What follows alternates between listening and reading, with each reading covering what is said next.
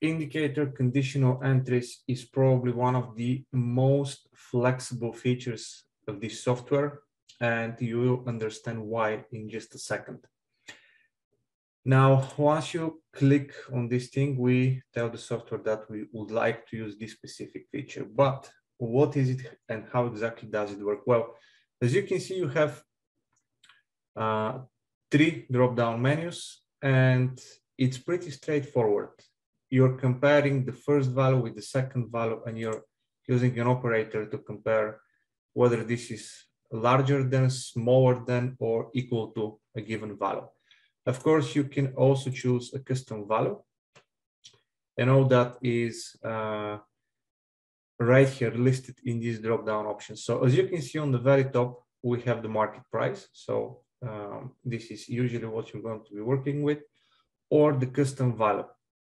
So let's say that I would like to see indicator. Let's add RSI here, standard settings, and this is how my condition is going to look. If I see the indicator crossing the 75, which means if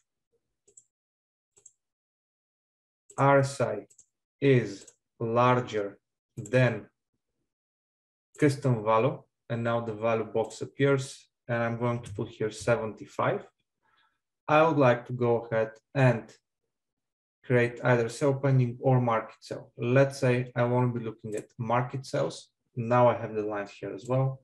So I'm going to place the option of the stop loss right here. Market sell, whatever it is going to be selling, and take profit I want to place right here. Of course, I need to place here the risk type, which is going to be, let's say, percentage, and I'm going to be looking at 1% from the balance, right? Once you click and this is confirmed, now the calculator is giving you the estimates, what the profit, the loss, etc. is going to be, the statistics. And basically that's it. Now you have to leave this chart as it is. And if RSI goes to 75, actually not to 75, but crosses 75, it will be triggered with a market sell. Pretty straightforward.